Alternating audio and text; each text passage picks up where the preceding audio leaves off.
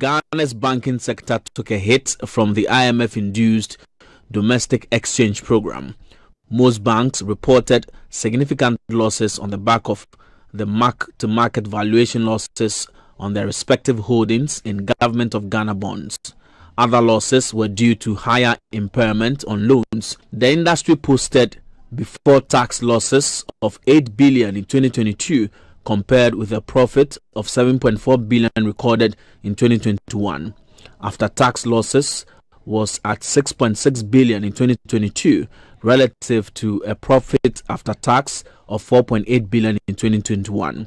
The main profitability indicators, return on assets and return on equity, all turned negative in 2022 because of the industry's loss position.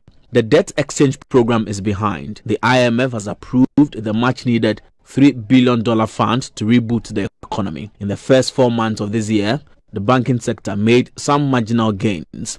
These developments culminated in a 47% increase in profit before tax in April 2023 compared with 26.3% recorded during the same period a year ago.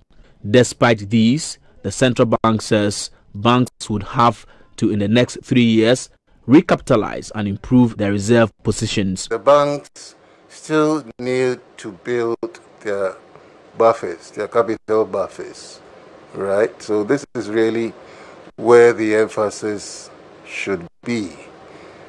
And I said that even though they have started recording profits, these profits cannot be, whittled away through distribution to shareholders and all of that, but they have to be conserved so that they would be able to build their capital buffers. Mr. Otu Echampong is the banking consultant. The capital structure that Basel III has given to the banks is you have your normal minimum capital.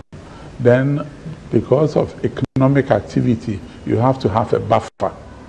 And it's a buffer that when DDP came in, the regulator relaxed it and said, stay with your minimum capital. But if you want to engage in economic activity, then restore the buffer.